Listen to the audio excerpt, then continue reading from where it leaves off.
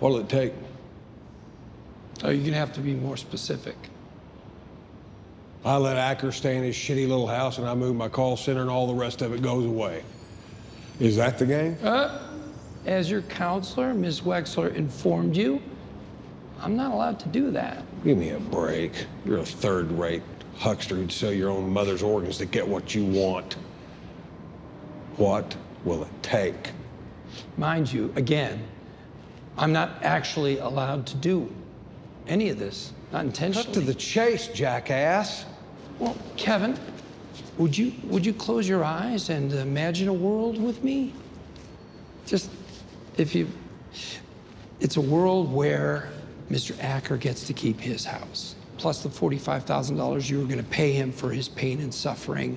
And in this world, you throw in a public apology.